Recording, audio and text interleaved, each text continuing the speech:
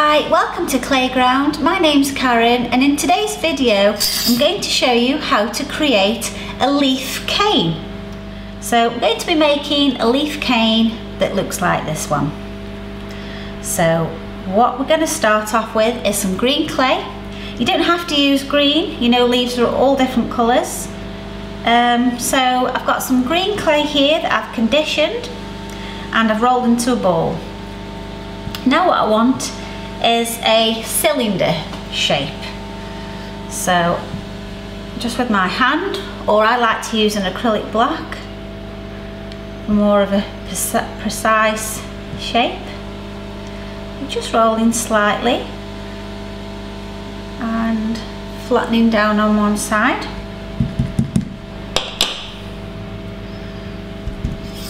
So there we have our nice cylinder shape.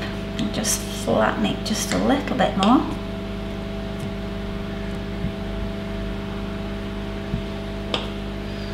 There we go. And with my blade I'm just going to make about 4 cuts. 1, 2, so you go all the way down with the blade, so that's 1, 2, 3 and 4. So I've made 4 cuts there, and I've taken some darker green clay. It's more like a tealy colour actually, like a bluey green, and I've rolled that quite thinly through the pasta machine or with a roller, but it's quite thin, and I'm just going to layer in between these cuts. So I'm just going to lay each piece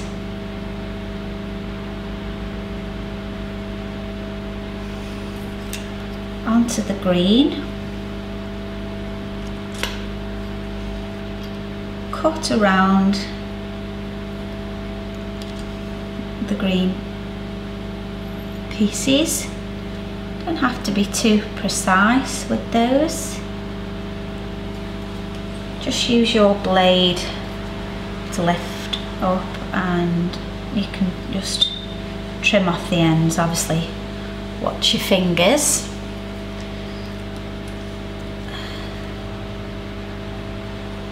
Trim off the ends, and just remember which way they went on in the first place. That is important. And we'll do the same with these pieces. So it's quite a quick and easy cane to make compared with some of the other more complex canes.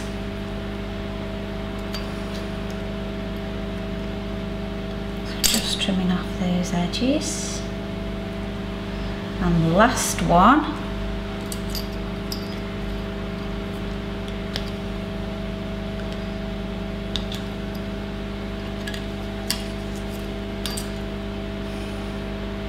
So put it all together, and that's what it should look like once all the pieces are together. Now I'm going to take the blade, and I'm not going to cut down the centre. I'm just going to cut at a little bit of an angle here across the stripes. So take the blade and just take that all the way down, and it should look like that inside. And what we're going to do is just line that centre piece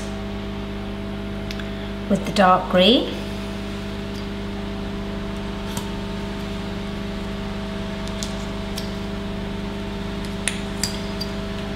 And put the 2 halves together. Yes, this time, that's what it looked like before.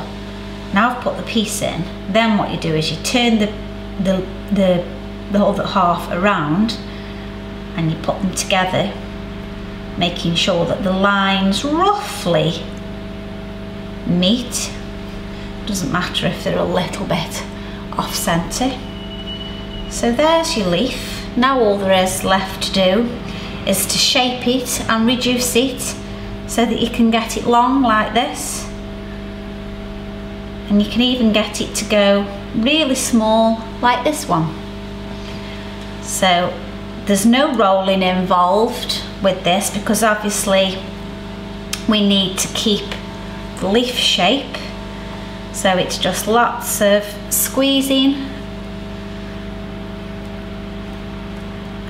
and lots of pulling, and just try to keep that leaf shape. So what I'm doing is I'm pressing more at the top and trying to keep it quite rounded at the bottom. Now I know it looks like it's all going out of shape, but when we cut into it in a minute you'll see that the shape's still there. I think we'll cut into it now and have a little look. And there it is, there's the leaf shape. I hope you can see that. Like I say, you can get the leaf to go really small like that one, and I'll just show you quickly how I've put the leaf onto a bead. So I've reduced the cane down really small. I've cut away some tiny slices there. I've taken some of the dark green clay and I've just placed on, just randomly, some of the leaves that I've cut. Give them a little press, and then just in the palms of your hands, roll them, and there you have your bead. And then you can just insert a cocktail stick in there to make the hole. So there you have beads. I'll just show you something else that you can do with the canes. You can make bigger slices, and you could use those for earrings, or you can just take a slice and pop a hole through there and you just have a leaf bead. Okay, so there's your leaf cane. Thanks for watching.